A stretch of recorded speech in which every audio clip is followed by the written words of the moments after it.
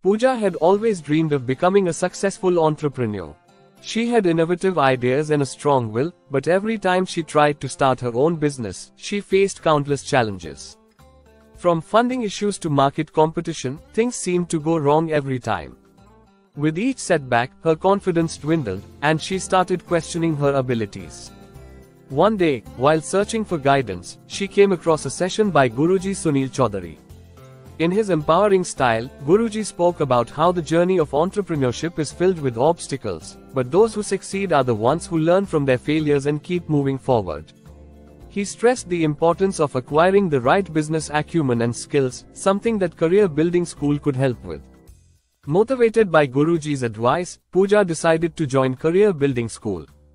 She participated in courses on business strategy, financial management, and marketing.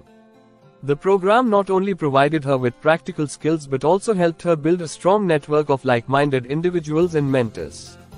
Slowly, she began to see the bigger picture and learned how to navigate the complexities of entrepreneurship.